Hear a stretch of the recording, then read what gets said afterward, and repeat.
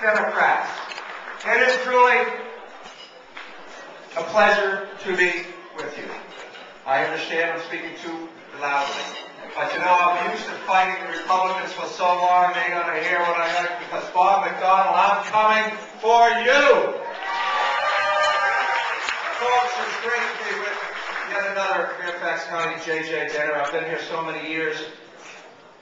We had to be here tonight, and yes, it is our 12th-year wedding anniversary. So I would like to take a moment to recognize my wife, Moran,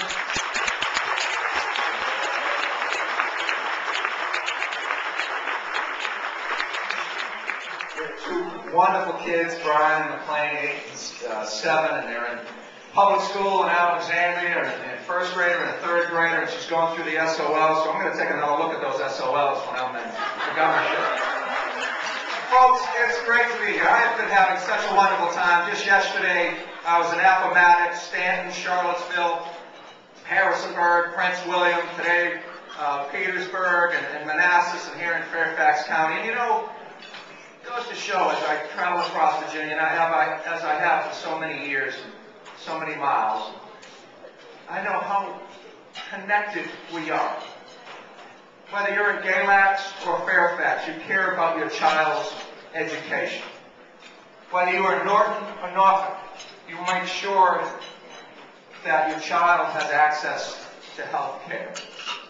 We are so connected. We have so much more in common than we have different.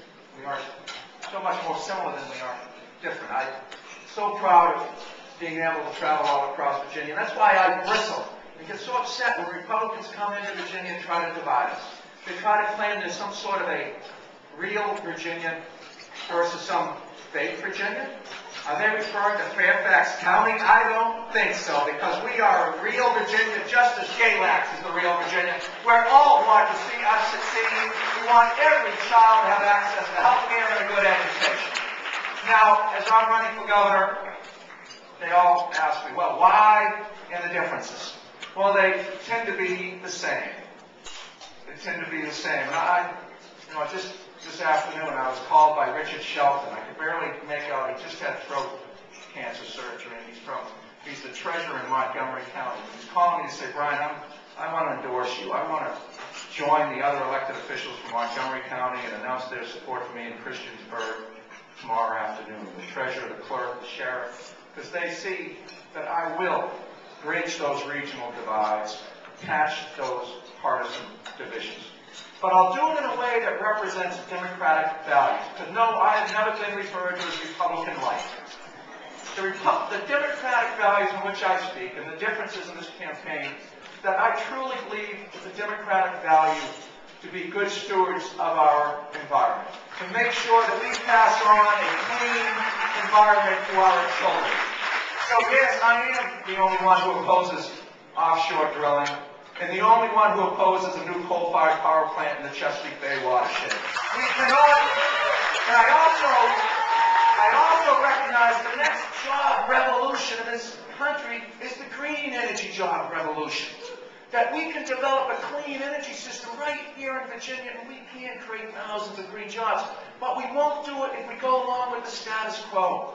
In 19th century solutions of the status quo, we need 21st century leadership developing that clean energy system to create jobs and, yes, protect our environment for the next generation. And another democratic value is making sure no one is left behind.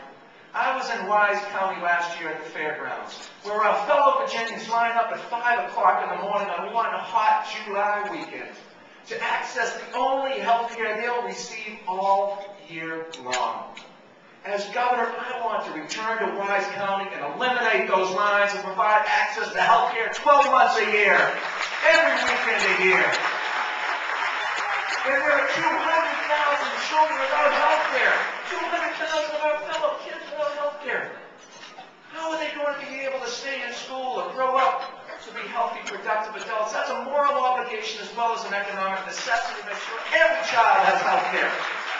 That's what I will do as governor, and I have a plan to do it. So there are indeed differences in this campaign. And one of the major ones, I think, in terms of reflection of democratic values. I truly believe when you discriminate against one of us, you discriminate against all of us. I fought against the Marshall Newman Amendment when at its origin. I voted against it, debated against it, and campaigned against it, and I will not rest until we repeal the Marshall Newman Amendment. Because all Virginians, whether you are a new American or a Native American, whether you are disabled or non-disabled, rich or poor, black or white, young or old, you should have an opportunity to live in Virginia and be the best that you can be. That's why we must invest in our children's education and their health care and provide access to all Virginians. You know, one of my favorite quotes that was in the paper just recently was by Robert Kennedy. When a man stands up for an ideal, or acts to improve the lot of others, or strikes out against injustice, he sends forth a tiny ripple of hope. And those tiny ripples crisscross from a million different centers of energy and daring. And they build such a strong current that it can sweep away the mightiest walls of oppression and resistance. I ask you to join me as Fairfax Democrats and Virginia Democrats to continue to move Virginia forward and wipe down those walls of oppression and resistance. Thank you all very much. God bless you. Thank you.